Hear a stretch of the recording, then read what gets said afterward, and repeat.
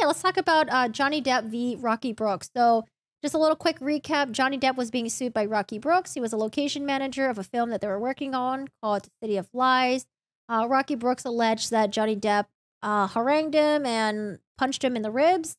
And Johnny Depp said that didn't happen. Johnny Depp said that Rocky Brooks was being verbally abusive towards a homeless black woman, and he stepped in, and that was it. And then towards the end of the night, after the film had wrapped up, Johnny Depp apologized and drank wine with him. Rocky Brooks said that Johnny Depp did apologize, but that they didn't drink wine together, and yeah, more things happened afterwards. But that's basically like what he alleged happened. Other things that happened, Rocky Brooks was saying that like, oh, he wasn't able to find work and he was being blacklisted. Anyway, so that was supposed to go to trial, actually in LA, in the courthouse, Stanley Moss Courthouse.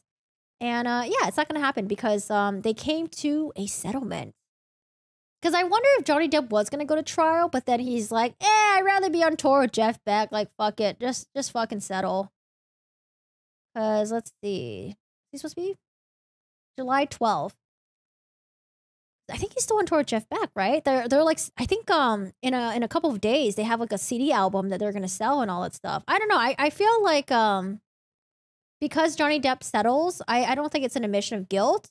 We don't know. We don't know any background story. Only what's been available to the public so far, but we don't know what actually happened, and we need more witnesses, more evidence to come into light.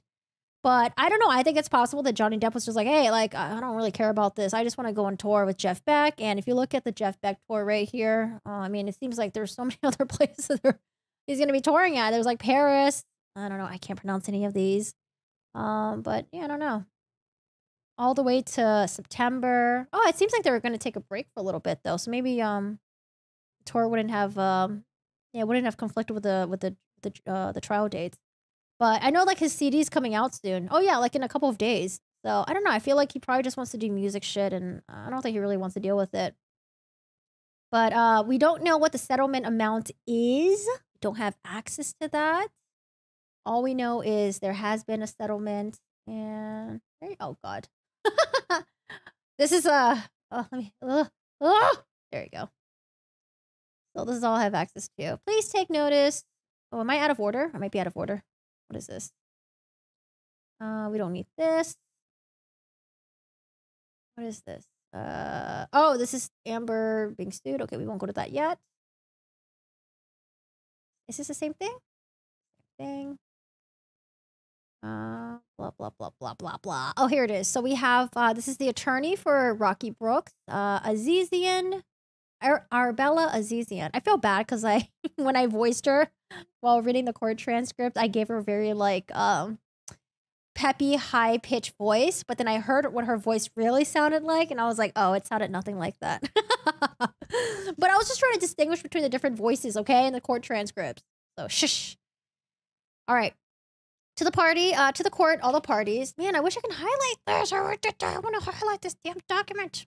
The entire case has been settled. The settlement is conditional. The settlement agreement conditions dismissal of this matter on the satisfactory completion of the specific terms that are not to be performed within 45 days of the date of settlement.